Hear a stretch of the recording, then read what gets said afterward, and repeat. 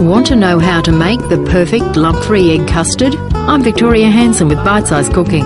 Use egg yolks only because egg whites set quicker than yolks, which can cause lumps. Stir custard constantly at a low temperature in a figure-of-8 motion to cover all areas of the pan. If the custard curdles, pour it into a blender and process till smooth, then return to a clean pan and continue cooking. To prevent a skin forming when storing, press a piece of cling wrap directly onto the surface before refrigerating. And if you're adding brandy, don't add it while the custard's thickening. Instead, stir it through the warm custard just before serving. For my egg custard sauce recipe and variations, visit blackbookcooking.com.